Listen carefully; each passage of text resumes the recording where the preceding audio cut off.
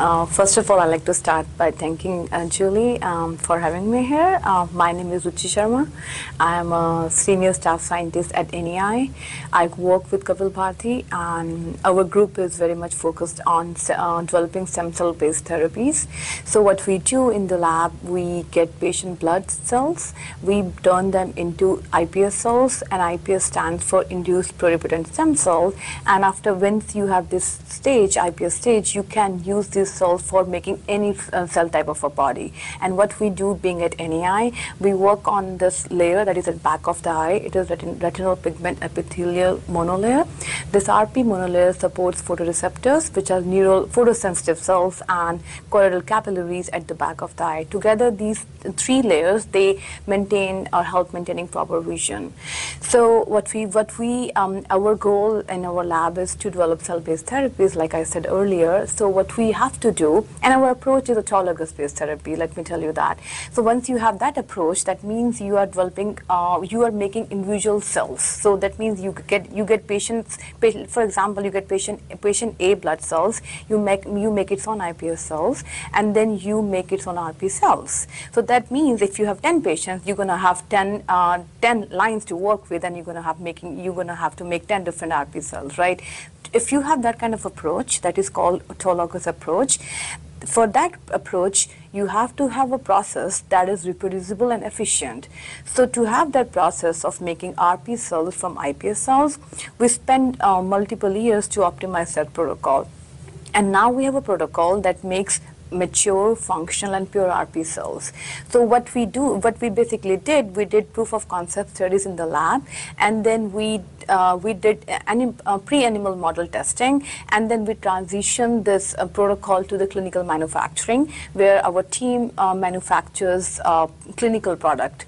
So currently what we are doing at NEI, and this is the work I was privileged to present today.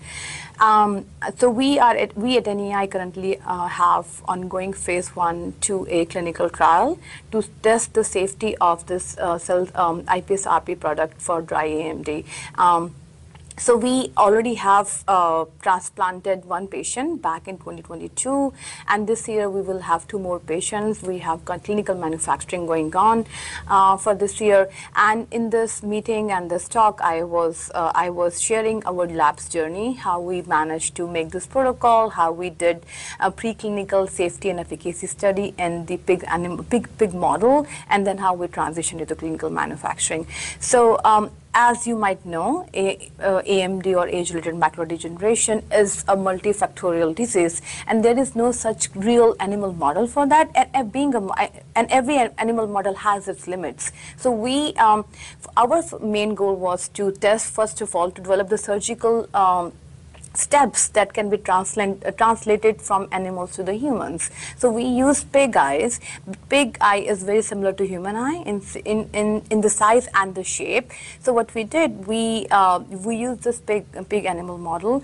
We kill the RP cells by using the laser, and what we try to develop is recreate this late stage of dry AMD model in dry AMD stage in pig eye, so that when we transplant this human iPS RP patch, we can actually test the safety and efficacy.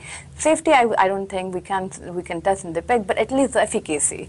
So what we did, we transplanted this iPS RP patch in the pig eye, and then we did all kind of functional assays. You can actually, using all the techniques you have available, for example, the OCT, it tells you about the structure integrity of the retinal layer. So you can actually see the transplanted area. How does the retina look like over the transplanted area, and as compared to the laser area, and that laser area did not get the cells, right? So you can actually see those effects. So that's the data I showed. I showed when you have a transplanted patch, I showed that transplanted patch was able to reorganize or restructure, maintain the structure integrity of retina. So you had a nice photoreceptor layer, you have inner nuclear layer well maintained, and you have outer nuclear layer well maintained too. But what I also showed, and which is very recent unpublished data, is I also showed that when you have this iPS RP patch in the back of the pig eye,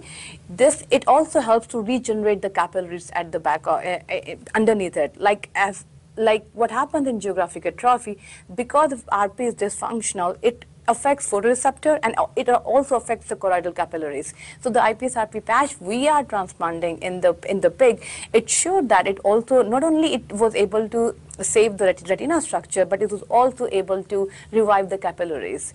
So I think in a way, this model helped us to show this clinical product is actually very efficacious. And like I said, we had transplanted one patient in 2022. Now we have 2 more manufacturing ongoing, and we hope that soon, in 2 or 3 years, we will be able to share the data with the public. And another thing we are doing, we aim to transplant 15 patients, and we're also working very closely with Johns Hopkins University. We want to start a new surgical site at JHU, because our surgeons are also from Johns Hopkins, and we hope that will accelerate the process, and we will have more surgeries done, simultaneously at 2 different sites. That work is ongoing, but we are very much excited and looking forward to 2 patients that we are currently manufacturing, and we hope we will have 2 more surgeries by the end of this year. How long does it take to manufacture the iPSC and RPE cells? So that's the biggest challenge when you are working with autologous approach, and specifically something which is the process which is developmentally guided. For us, it takes 6 months, starting from getting the patient blood, getting to the clinical product on a patch. It takes us a good 6 months to do that. Can you explain the RPE scaffold and how it works as an implant?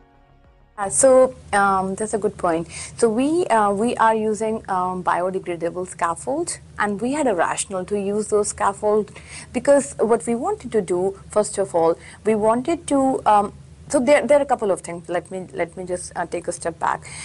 RP in the back of the eye works as a monolayer. So if you want to have some functional tissue, if you want to transplant something, you would want that tissue to work right away, right?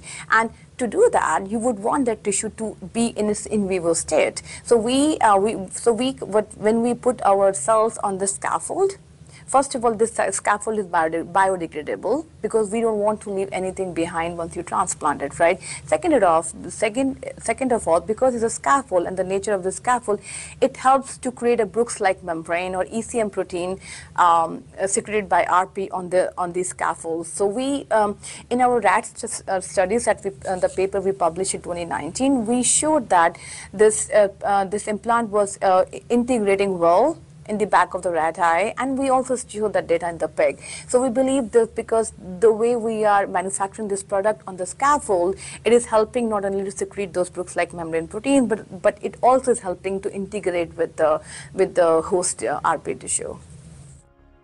You mentioned you are hoping to implant 15 more patients. Do you have open enrollment for this trial? It's still an open enrollment. You can go to the ClinicalTrials.gov site, obviously, and you can go to NEI website. They have information on this trial, and I think NEI also works with the closer clinics also, and to share more information. Is there anything you'd like to close with? Well, I would like to end with this. I mean, it has been a humbling journey, going for some kind of this therapy, which is so patient specific, and which is targeting the late stage of the disease. It takes a lot of effort. You want to make sure that the product you're going to put in, it is functional and it's safe. So I think with all the work we have done and the IND approved we got from the, we are very confident. We know that this product is safe. We're just very eager to finish this phase 1/2A trial at NEI, and we are hoping that soon we. And other thing I would want to say, we already are collaborating with very pharma collaborators or from our colleagues, and we hope that once this phase 1/2A is finished, we can work towards the commercialization of this product, which NEI or any academic institute cannot do alone. You have to have your industry partners. So we are already working with them. Yeah, we hope to see this therapy reaching to the patients at least in the next few years or so. But yeah.